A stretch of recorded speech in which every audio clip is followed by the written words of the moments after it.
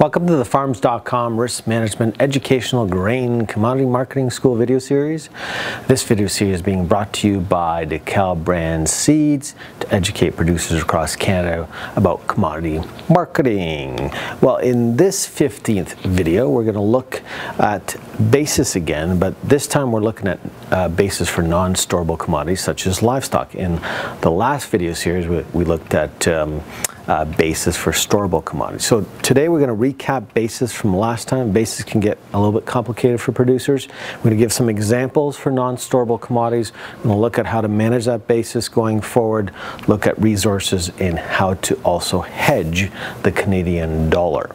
So what is basis? Again, basis, as a recap from last time, basically is the difference between futures and the cash price, and understanding that relationship is an important part of that risk management plan. So this is a long-term chart of hogs, and you can see the volatility that futures price can create. So again, as in our last example, in the last video series, we stated that futures are your biggest risk, not basis, but basis can also add dollars to a producer's bottom line. So watching that basis is important because a lot of producers tend to just ignore it and accept whatever they get when they're ready to sell those hogs or corn or canola bushels. However, the exception was, and this is a rare case, was the 2003 BSC fiasco in Canada that created a very wide basis. It's then since has narrowed. So let's go through an example. With this hog example here, if futures are 92 and the CME cash index is 90, then we got a basis that is 2 under. If hog futures are 92 and the cash is 95, then you got $3 over. A surplus supply is a negative or a wider basis. In a cattle example here, let's assume that cattle is 105 per carcass and the cash is 100. Your basis would be 5 under. And vice versa. If cattle futures are 105 and the cash is 111, then your basis is 6 over. A deficit supply means a positive or narrow basis.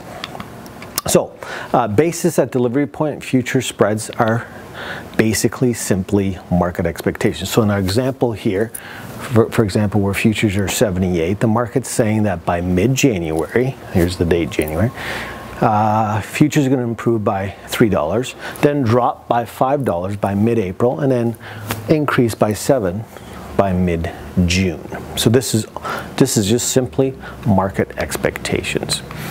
In this example here, we're using the weekly Canadian dollar futures chart. You can see how the dollars come down, come back up. When the dollar is rising like that, that's causing some lower dollars to that livestock producer in Canada. Basis at a non-delivery point related to transfer costs. In Canada, because of our metric system, you got to convert the beef or live cattle quoted in live weight imperial units and hogs into metric carcass weight units.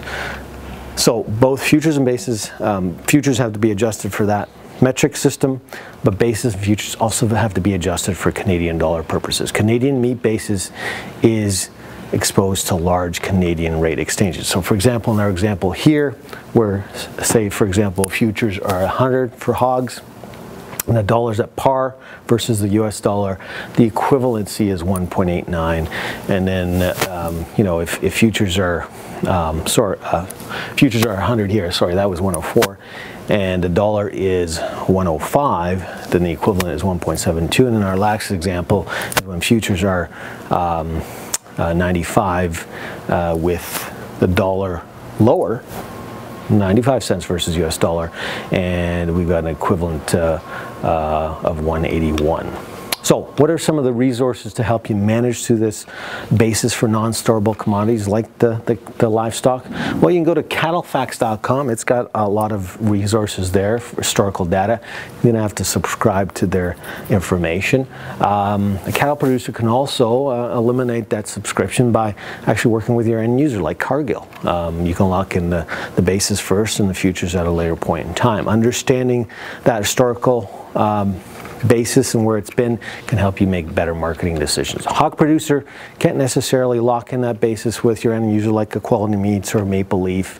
However, you can go to the Manitoba Pork Board or Ontario Pork Board lock in that price and be exposed to that basis.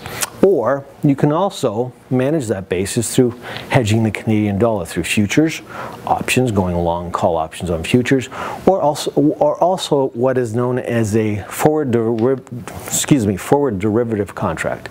So this is a long-term chart on the Canadian dollar. You can see the over many years it was falling, but lately it's been rising, and this rise here is making Canadian producers very uncompetitive with particularly the US and the rest of the globe. But you can hedge that. Basically, as I said earlier, we can go long futures, call options. I prefer using what is known as a forward derivative contract. You can call your local bank like Bank of Montreal or Libero Financial Credit Union, and essentially what it does is it acts like a futures contract, but the bank manages the margin money. So it's a very easy way to hedge that dollar. You're hoping that at the end of the day, that was money well spent. It was insurance, hoping the dollar has moved lower. If the dollar has moved lower, you've made more dollars to your bottom line. So in summary, understanding that basis, managing that basis can add more dollars to a producer's bottom line.